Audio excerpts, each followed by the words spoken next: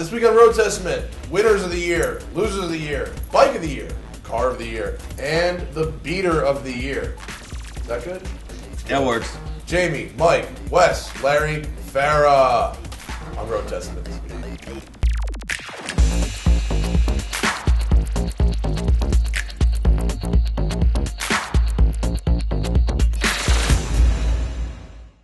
Follow us on Twitter at Drive. Flip the switch. Follow us on Facebook /DriveTV. You may notice Chris Harris, Leo, Mike Spinelli, and JF are not here. They're not team players. We are here. So let's get into this. The winners of 2012. We basically, Spinelli, who is not here because he's not a team player, sent out a questionnaire for us to choose our favorite cars, biggest winners, biggest losers, car of the year, predictions for 2013. It was a whole mess of stuff. So, winner. Porsche.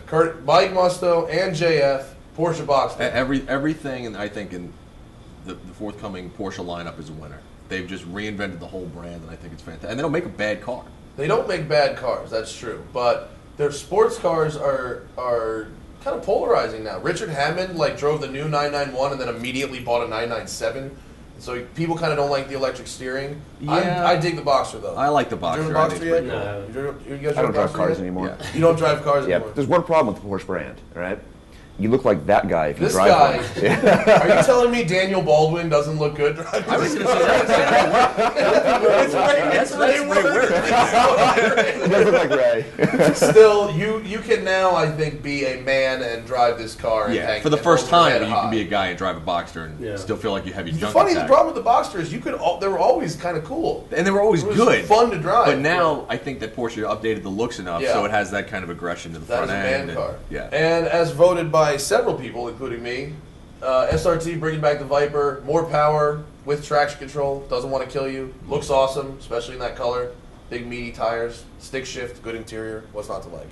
But didn't they just post that the 01 beat the Viper around? With the and then Ralph Gilles basically said, "Well, Randy Popes isn't a very good driver." That's why. Ralph Gilles is like the baddest ass car that executive dude- ever. Well, he has to be. Yeah. I think it's, Well, he makes that car. Yeah. I mean, he makes that car, and he sent Marco and John to race us in one lap, and those guys are cool. Yeah. Next winner, Ian, hit it up. Bikes. CRF 250L. Right. I don't know anything about This this. thing bike. costs $4,500. It's a dual sport. It goes off-road and on.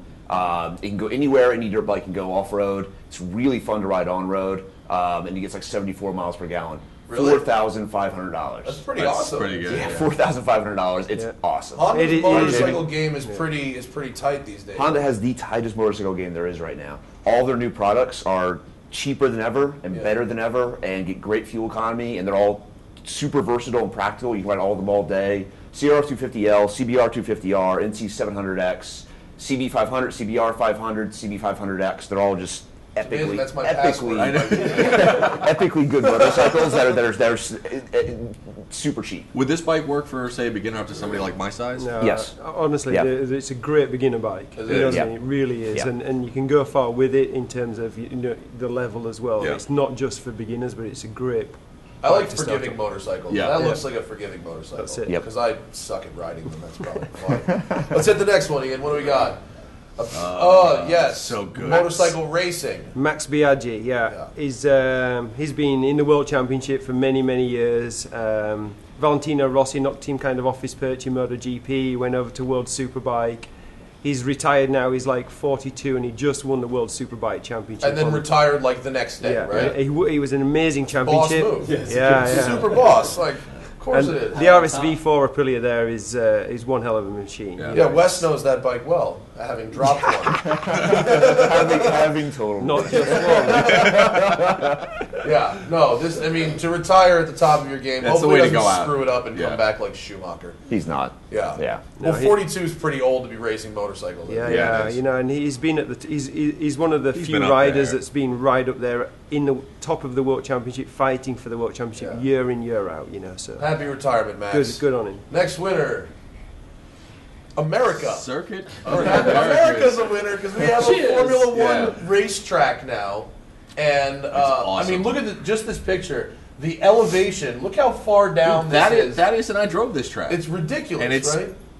awesome. The onboard footage that I've been seeing, I haven't got to drive it yet, It's but it looks spectacular. They're going to start opening this up for track clubs and whatnot. Thank God. So I know in March I'll be down there for a 3-day track. I will totally go to Austin Yeah. and drive this track all day. And they get the Venom GT. The biggest thing that they need is the surrounding areas need to bulk up as far as hotels and things like that. Because if you go down there, there's no place to stay. Well, isn't Austin like 20 miles? Well, it's a little farther than that. Oh, It's pretty far. Well, I'm sure they'll get it. This is a badass. The best place is to drive a car. when you drive up on the right hand side for anybody who ever goes there. There are 2 houses completely full of junk and rednecks, and they just sit out there and watch everybody come up. Just It's orders awesome. right Yes, at the it's entrance. outstanding. That's brilliant. MotoGP is here next year. Yep. We're going to be there. Oh, Are you? absolutely. Yeah, absolutely. Yeah. Extremely It's awesome. going to be a great motorcycle track as well. Yeah. You know, so. So that's our collective bargaining agreement of winners right there for 2012. I think we should move on to the losers. Honda. Not okay. Honda, they had a rough one. They had a rough year. But not only do they have this thing, which sucks, they had to redesign their Civic after 1 year.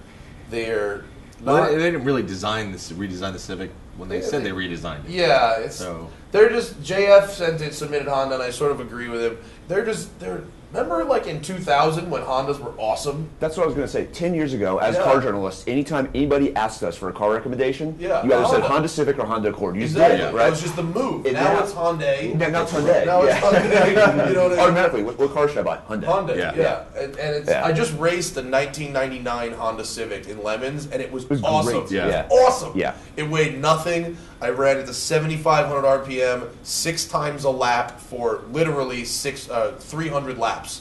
And it was like, just no problem. It was great. Yeah. It was really fun, and I really wish they would put an SI gas engine in this They and won't. just call it a day, but they won't. Fail. Next. Oh. Yeah.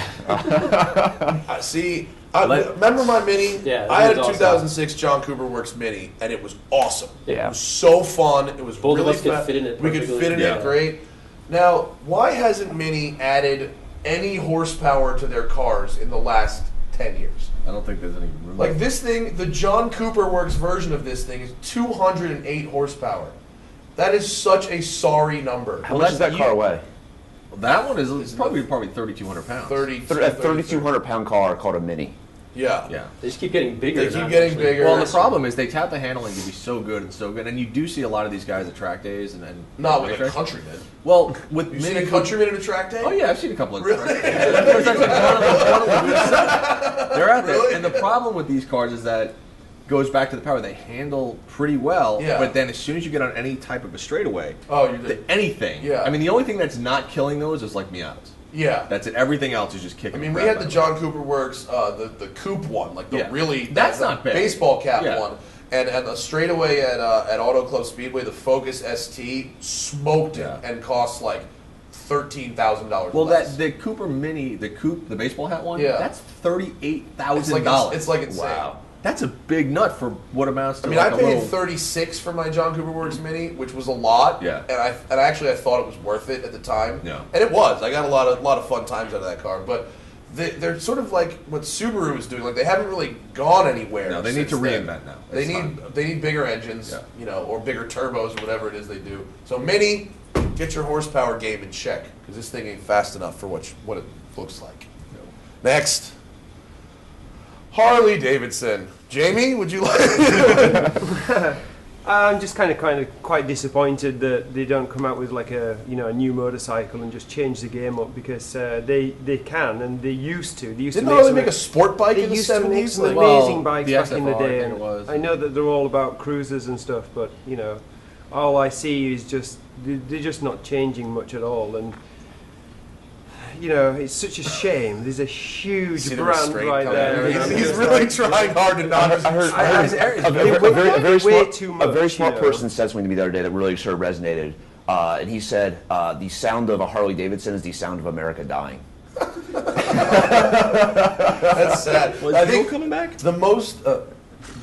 That new Eric Buell is no Buell longer race there. associated with Harley in any way. But his new bike looks cool, He has though. his own brands. It's Right. very small. They're based in a garage in East Troy, Wisconsin. They will never sell volume bikes again. He makes a very high-end race bike. But his which is bike very looks nice. really cool. That's really great. Yeah, bike. it does. Yeah. The Yeah. funniest, the most telling thing about Harley Davidson is that when I was looking for photos for this, I just typed into Google 2013 Harley Davidson.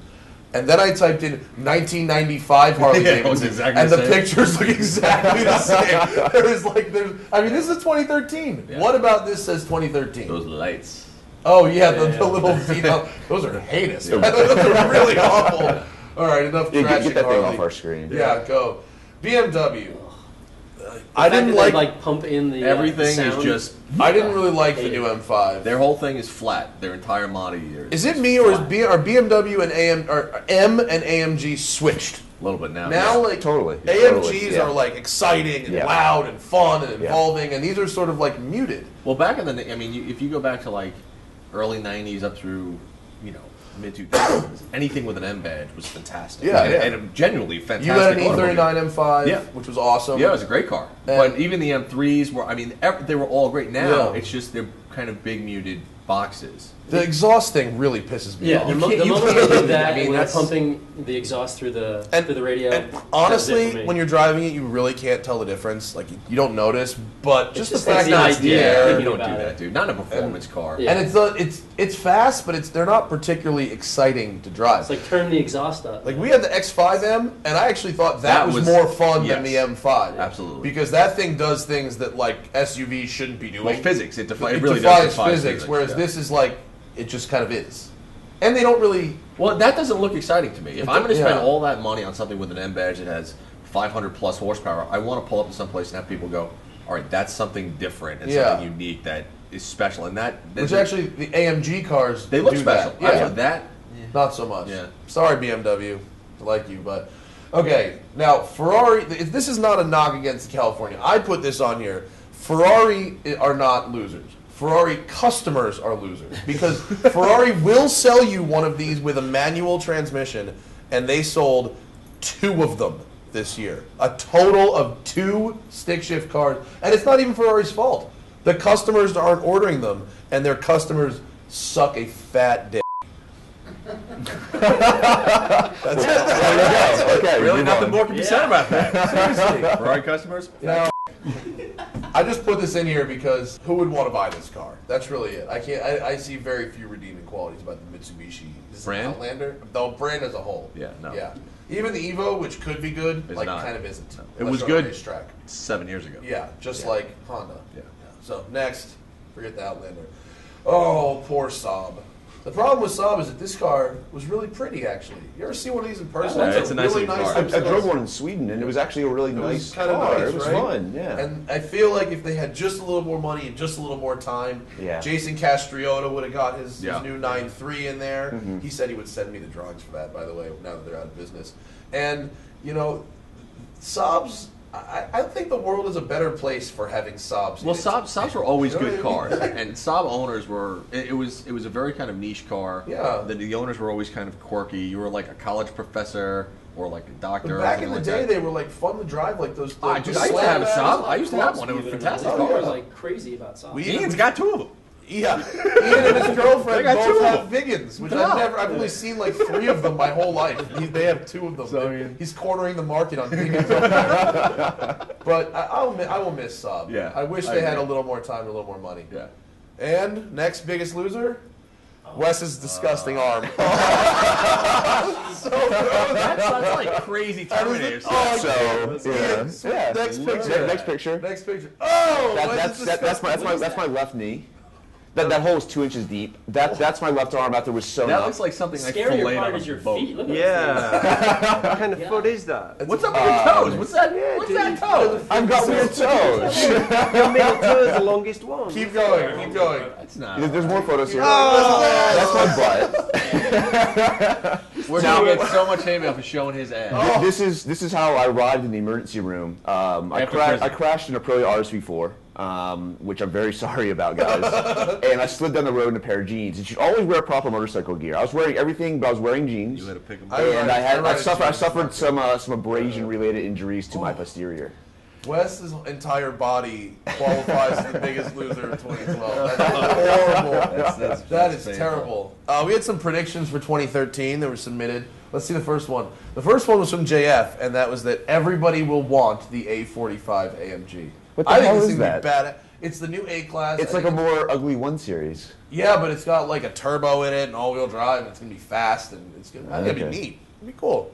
That's our only prediction. Continue. Oh yeah, and then Mike said that diesel was going to. Yeah, I think diesel's little by little really starting to catch on. I love the diesel. And the hybrids. I think people are finally realizing that hybrids are just not as good as everybody says they are. They're not, and they're realizing that diesel is actually the smarter, more intelligent way to go if you want a car with mileage and reliability. JB comes from a country where it's predominantly diesel. Mm-hmm. And is it a grass is greener on the other side thing, or is diesel generally like you think diesel is the way to go?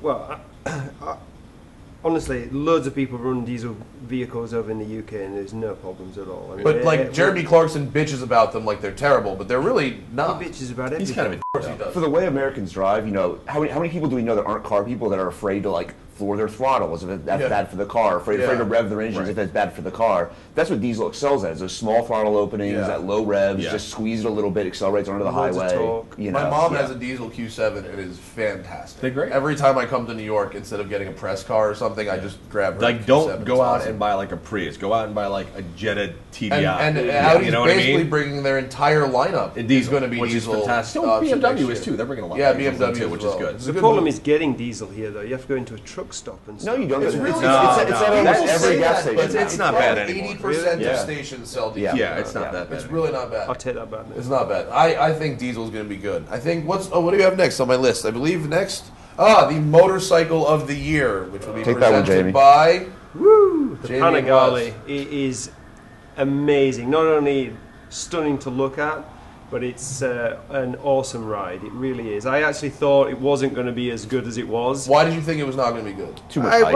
It just looked too perfect. So I was like, well, there's got to be some flaws with it. And then I rode it, and I was just amazed. Does it make that awesome clutch noise that Ducatis make? It has a wet clutch. It has a wet clutch now? Yeah. So no more tambourine. Yeah, everyone thinks but it's still, really more Ducati awesome. motorcycle, just the engine noise is just phenomenal as well, and that thing is a bullet, so quick. What does it weigh? Not a lot. No, it's like nothing, right? Less than you and I put together. And what is it? And what do they cost? What's a Panigale cost? It's about 25. It's about 20, and then you get to 25 if you want Olin suspension and whatnot. Okay. You can get Olins on it. That's cool. Oh yeah, I like that. I mean, honestly, it comes with top-notch components. And he smoked Chris Harris, who was driving Brembo brakes, all that. Yeah. The entire concept that a car can ever be faster than a motorcycle is just retarded. Well, it used to be though. It used to be back in the 80s. I mean, motorcycles it's just math. It's power to weight. Power to weight. It's tough to beat a motorcycle. And imagine how big the roads are for us. You get in these big modern cars, and you're going around a corner. You have to be careful to stay in your lane. And we're on, we got that much space. Yeah. It's a badass bike. I'm afraid of it. I don't want to ride it. I don't want to be part of that bike. Well, you're riding the back, aren't you? Big surprise. Big surprise. He wouldn't get on the back. No way. We're going to do it. We're going to get on the back. I'm going to wear a thong. It's going to be amazing. We're going to look just like a rap video. It has to be like a 2001 Gixxer 750. Will you get your ass waxed first? Yes. Okay. It'll be delicious. It'll look just like your ass after. Big surprise. We voted unanimously, pretty much, the FRS BRZ car of the year. It's the most boring car of the year. But it makes sense. How can we not? It's the first car that I think brings people back to the soul of driving. It's like a 240Z when they first came out, right? Front engine, rear drive, fun enough to go out and learn how to drive quicker. Makes a better driver. Right. And drifting, which is probably the hardest and most rewarding thing you can do in a car. This is a great car to learn that, not only because it's light and it's fun and easy to drift, but because you could drift for multiple days on one set of tires. On Prius tires. They're cheap to replace. I mean, I went through 8 sets of tires in a day drifting a Corvette, whereas all day on this, same tires, drove home, no problem. It's it's pretty awesome. The fact that 2 companies came together, that's pretty nice. Yeah. Well, it's a good car too. It really is. It is a good car. And when the turbo ones come out, it'll be better. It'll be better. Yeah. I just drove a turbo one for tuned coming soon. And we're gonna finish this off before we get out of here and go to important meetings and things. Mike and I in 2012 purchased beaters. We did. And so we're going to let you guys decide the beater of the year, or the beat off, as it were. Who bought the better beater? So up first in the beater challenge, the Battle Wagon. Yeah. Yes, this is the 1992 Chevrolet Caprice, powered by a L05 V8 that makes a whopping 180 horsepower. That's 5.7 liters. 5.7 liters. 180 horsepower. But it does have a 323 gearing in the rear, and an awesome tail gunner seat that we use for filming. So when the back folds down, Big Thad's in the back with the camera doing our thing, and it's got the suspension, which is about equivalent to an ocean liner.